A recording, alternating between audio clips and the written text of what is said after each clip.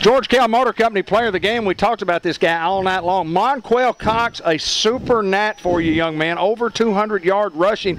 Tell me how it felt out there tonight. Felt great. Man, it was an amazing feeling. It is. What worked for you guys? What particular plays were working, or was it just everything? Just tell us a little bit about what were some of your favorite plays out there tonight. Titan, Steeler, mostly Titan and Patriot. What do you do on Titan? It's just like a up the gut run. Up the middle? Yeah. You get a trap block? Yes, sir. Okay. Talk a little bit about your offensive line tonight, because, you know, you got to give some credit there. Talk a little bit about those guys. Man, they did great. I mean, without them, I wouldn't have got what I got tonight. Yeah, no doubt about that. No doubt about that. We'll talk a little bit about the preparation this week. You know, we lose a football game last week that we probably could have won. Talk a little bit about what all you guys did in practice this week to prepare for tonight. Man, we just went over all the plays that they did and just do what we do best, play Greyhound football. Well, we did tonight, didn't we? Yes, we sir. did put 60 on the board.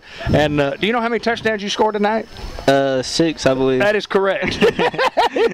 This guy goes for over 200 yards, and I'm probably near 300 total offense. 6 touchdowns on the night. It was a phenomenal night, and you get to play a little on both sides of the football from time to time. But we've got one more non-conference game.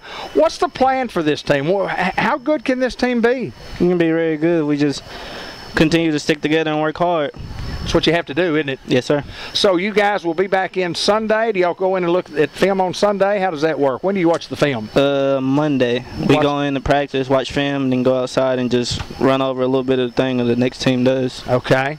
And then, hey, there's no doubt, I think not only are you the George Kell Motor Company player of the game, I think you're going to have some higher awards around the state of Arkansas tonight. But it was a tremendous night for you, and you don't have nights like that every time. But you've looked forward to this all your life, have you not? Yes, sir. Tell me about school. Tell me a little bit about school. You have a favorite subject that you like? What do you like most about school? I mean, I like seeing my friends and all, but my favorite subject, I think, is math right now. Is that right? Good deal. Who's your math instructor?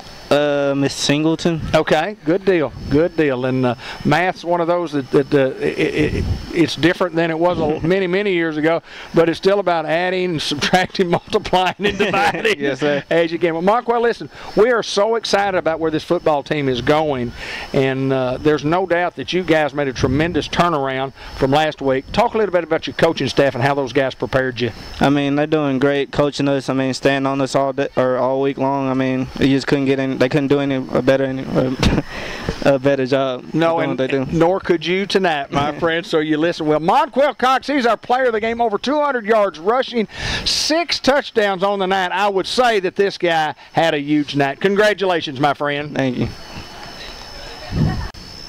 Coach Mark Heisley joins us in the booth after Monquel Cox, and what a job he did tonight. Coach, the show brought to you by Subway in the Walmart Super Center. A 60-28 victory, and, you know, we talk about it a lot. We strive against perfection. It wasn't perfect, but it was a victory for the Hounds. It is, you know, and that's what you're always pushing for, is that perfection, because you want every game to be clean and be just a complete game, and you don't always get that. But, you know, I think for our kids to show the fight that they had all night, and then just the resiliency after every little thing that would happen, they just kept on fighting and keep moving forward. And that was the challenge I gave them, and it showed up tonight. Tremendous offensive game plan. We came out and we ran the football exceptionally well. Cash threw the football exceptionally well. We threw the ball down the field some, not so much to complete passes, but to, you know, to back those guys out of what they were doing. Our hitches were open. Cash was sensational, but a great offensive game plan. And we say it all the time: is you got to take shots every now and then, even if they don't work. They work, and I think it did that for us a little bit. And you know, and with great adjustments as we went, because they were showing more off corners and middle field safeties, and we did a lot of shots. We tried to take advantage of the seams, and we did a lot of stuff for the hitches on the outside. So I think we did a great adjustment there based on their coverage. And then also, you know, they were trying to move those tackles inside and outside, and we did a great job of keeping it inside, trying to bust things outside. I think it kept them guessing all night. So offensive game plan and adjustments worked great all night. Hey, offensive and defensive lines, absolutely super.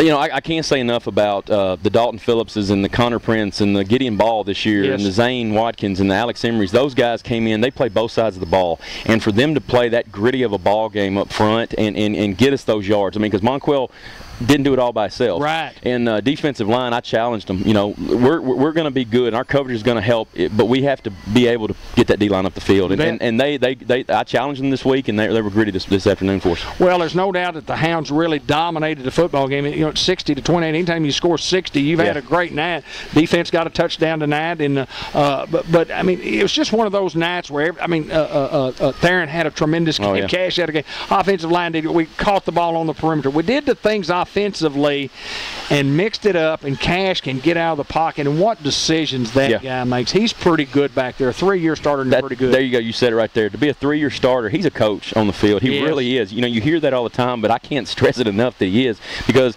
if we were in a situation, I would just tell Cash to run the offense, and he could do it, and he could do it with efficiency. So, you know, that kid, I can't say enough about him. His work ethic, too. He's the first one out off the bus that gets on the field and wants to warm up, throw. The work ethic is why he is what he is, and that's a test to his raising, I guess. But that kid is going to have a great year, great season. Monquel Cox, over 200-yard rushing, 6 touchdowns. I don't ever remember anybody scoring 6 touchdowns. That's 6 touchdowns? That's plaque-worthy almost. Yes, that's plaque-worthy. I guarantee you. That's just amazing. And I mean, you know, that goes to a great game plan.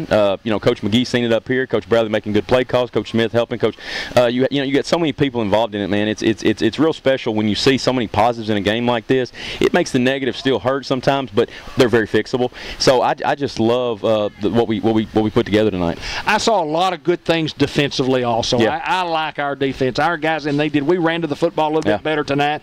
And you rock along there. You know, we lose a linebacker last week, and then we get a spearing penalty, and you lose that linebacker who replaced. And so what you do, you say next man up mentality, just like we talked about last week. But defensively, I thought we were good. Yeah, and that's what I like to see. Is I love seeing those second team guys that got some on the film there that I'm going to be able to evaluate them. And it's just to see that next man up and to go in there and to see what I like to see was Julius taking him and pretty much just coaching him and being that senior leader that we need. So you know, so many positives in this game, David. I cannot say it enough. So many positives. What our kids did, coaches did. It was just an all-out good night for the Hounds. Well, we have Lone Oak coming into our place for our opening football game at home this year, and that'll be a tremendous challenge for us. But let's just savor the victory tonight. That's right. We're 1-1 in the little non-conference schedule. They give us 3 games, and we get in the meat of the schedule. And as we talked about the third part of the season, the playoffs. That's right. Mark Hinesley, great victory tonight for the Hounds. Congratulations. Thank you. I appreciate it. And it's always brought to you by Subway and the Walmart Super Center. Go Hounds.